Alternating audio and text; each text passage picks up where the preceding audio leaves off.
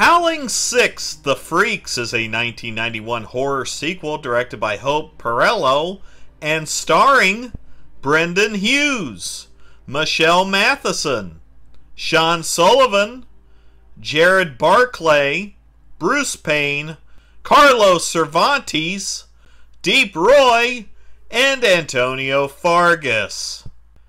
The film opens with a woman running away.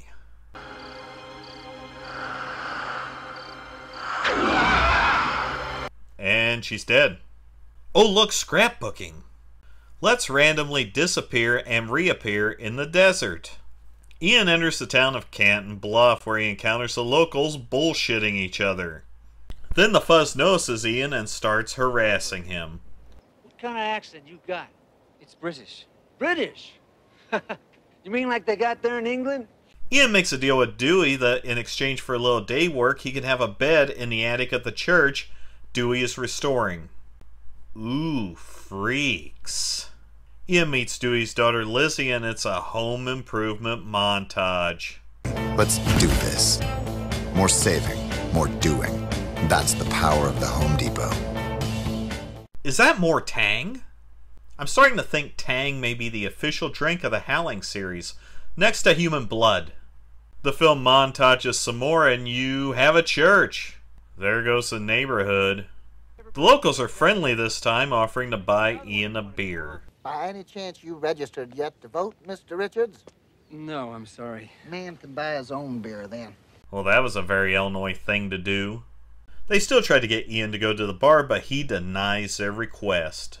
I really hope there's an entry for a kegger with squee on that calendar. It's Harker's World of Wonders with Antonio Fargas and Deep Roy. It's draft day with Harker selecting Winston for the role of another freak in the wall. Winston accepts the cell and joins the show as Ian pervs away. Wow, you're talented at choking. Then the whole damn town turns out for Harker's Bazaar.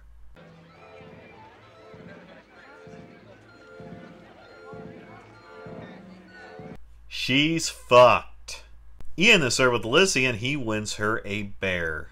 I'm sure love will be professed in a few hours. Elsewhere, Winston is given a gimmick that he doesn't care for. I don't want to look like this. But you look magnificent. I'm not quite sure about that. Here's some overacting.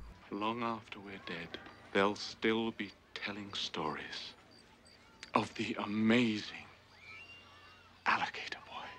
That son of a bitch can sell ice to an Eskimo.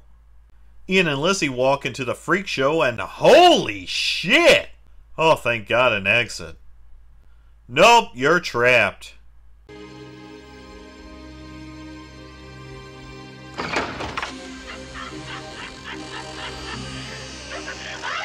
You were just cock-blocked by canned laughter.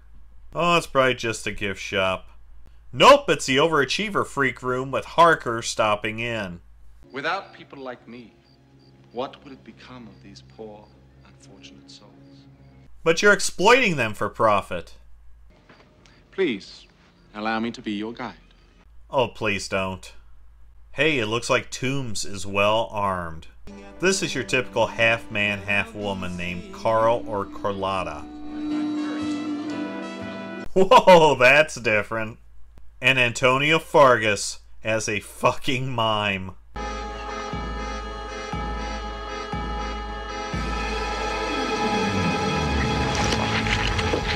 Holy shit! Then these prudes get disgusted and leave. But it doesn't matter, because he already got your money.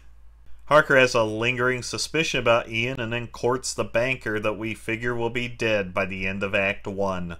That night, Lizzie visits Ian's room and they get it on. Hey, wait. Turn the brightness down. Don't. Lizzie, please.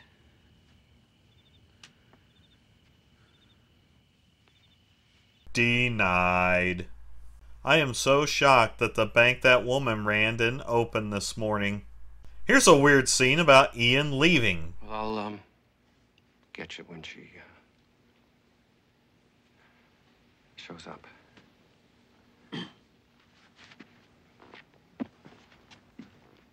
We are 40 minutes in and have not heard nor seen a damn thing about werewolves. Night falls and Huggy Bear is checking things out for Starsky and Hutch.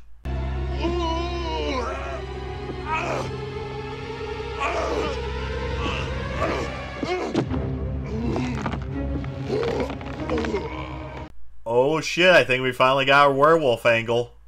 To be fair, I'm pretty sure we figured Ian was going to end up being a werewolf. Wow, that's some pretty nice effects work.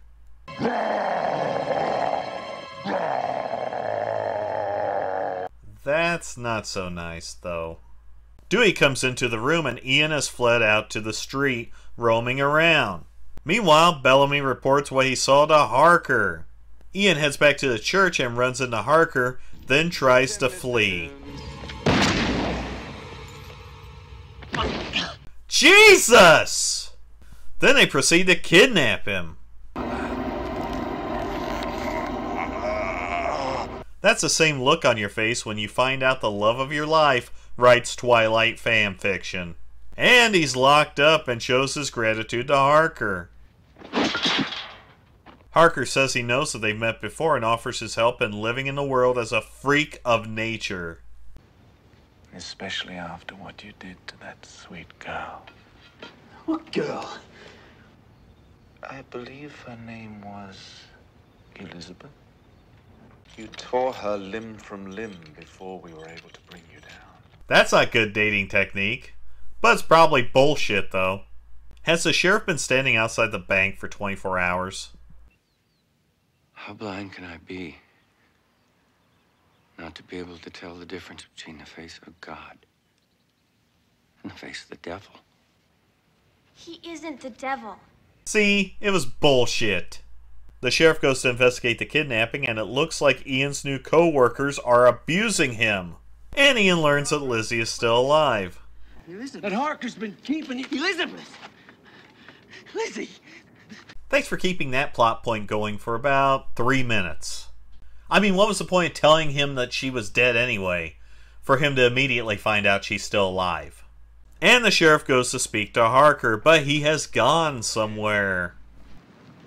You tell Mr. Harker I'll be here tomorrow.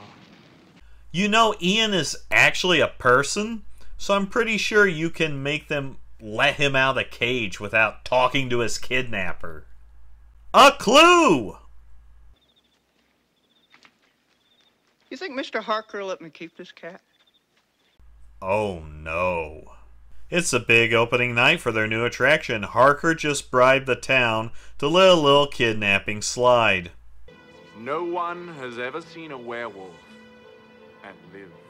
Just a reminder that this is the 6th film in a franchise about werewolves. And to remind you that in the first film, a woman turns into a werewolf on television. Harker chants, and here's your transformation. Ian is going to go through a lot of suits. There may be some among you You may wish. to turn away.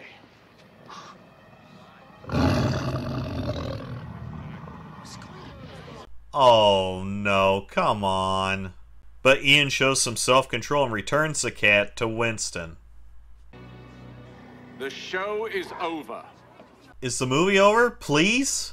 The sheriff checks into Ian's things and finds a connection to the carnival and missing persons. He then heads back to the carnival, jumping into a dumpster, and it's the dead banker. I'm actually impressed that he drove all the way to the carnival and instinctively just dumpster dove to find a corpse. It's almost like it was written for him. Poorly. Whoops, you're busted. It's not a werewolf movie without a full boom mic. And he's dead. We're closed. They get the door open and they find out what the special is. Back at the carnival, Bellamy is giving Ian a Facebook poke. This is what I do to friends of the freak.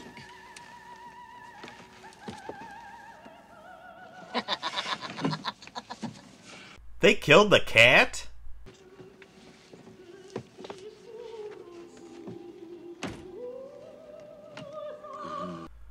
Oh god, that image is never leaving my head.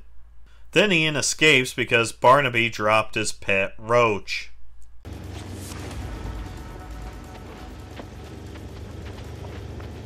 Ian!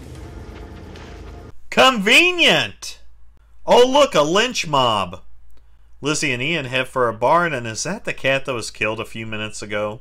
The mayor goes looking for Harker, and it looks like he needs to clean under his furniture a little more often. Holy shit! We then get some backstory on why Ian's after Harker. Harker was part of some strange cult. My father was obsessed with destroying them. I never understood why. Then they get it on. Oh, I gotta go, baby. I gotta get to work early. Dewey discovers the Harker intel but gets knocked out, and Harker joins the big redneck mess. Ian leaves to find Harker, and hey, there he is. Harker commands that they shoot him, but everyone wimps out. Man, I hope my insurance covers that. Hey everybody, he's a vampire. Let's all run away. Lizzie arrives, getting attacked by Deep Roy, and he's dead. I'll kill you. Probably with horrible acting. Dewey for the win. It's the final confrontation between Ian and Harker. It's looking bad until Winston drops a chant, and now we have ourselves an old-fashioned vampire-werewolf death match.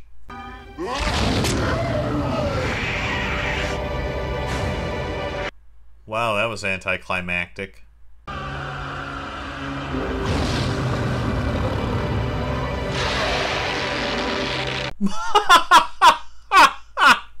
And Harker turns to dust.